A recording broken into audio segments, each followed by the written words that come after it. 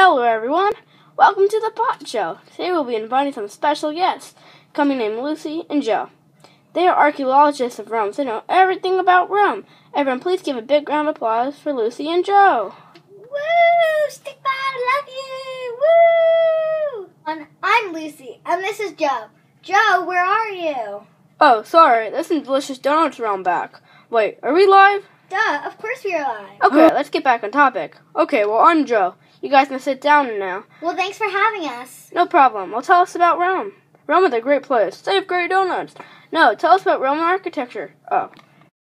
Rome is a great place to see Roman architecture and Greek architecture. One of the most famous buildings is the Colosseum. The Colosseum is so much. Hold my hand and I will take you to Rome. Ew, why? Come here and I will take you to Rome.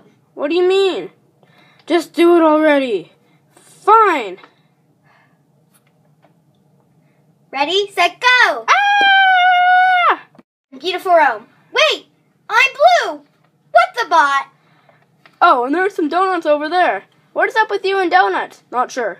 Okay, so what I was saying, a lot of Greek architecture can be seen in Rome, but one of the biggest examples is the Colosseum. Most of the statues that you see in Rome engraved on the sides are influenced by the Greek. The columns that are holding up the Colosseums are also used in a lot of Greek structures. Can we talk now? Fine. The Colosseum is one of the biggest amphitheaters in Rome. Wow, I just learned a ton. You guys are smart. Thanks for coming out here on the show. No problem, see ya.